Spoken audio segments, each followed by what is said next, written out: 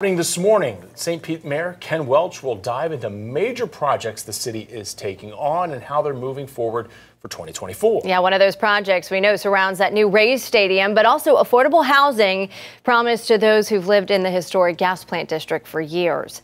10 Tampa Bay reporter Andrea Lyon has been following this project since it was announced. She's live from City Hall in St. Pete this morning with a look at the mayor's progress report we're expecting today.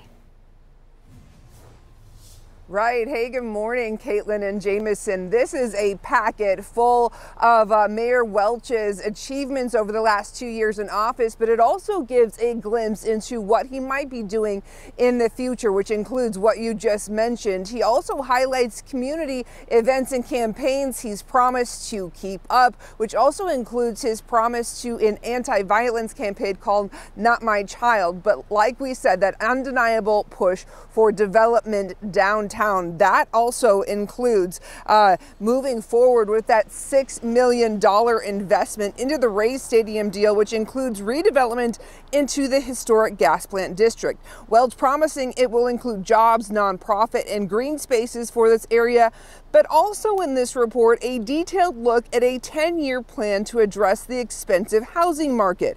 In 2023, St. Pete started working on 834 multifamily units, permitted another 154 non-subsidized workforce homes, and also sold 10 city-owned single-family lots to qualified families as a part of the affordable lot disposition program.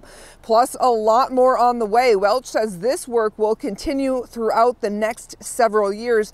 And again, Caitlin, this state of the city, it's happening at 11 o'clock, and Mayor Welch will go over everything that he's been working on, plus what will be happening in the coming years for the rest of his term. All right, thanks, Andrea. I know a lot of people are still concerned about this project, especially the funding. So is this address open to anybody today? This is a public event over at the Palladium Theater. Again, it happens at 11 o'clock. You can go and listen to the State of the City address and then potentially ask questions afterwards. Live in St. Pete, Andrea Lyon, 10 Tampa Bay. All right, thanks, Andrea. We do want to know what you think of what's happening in the city of St. Pete right now.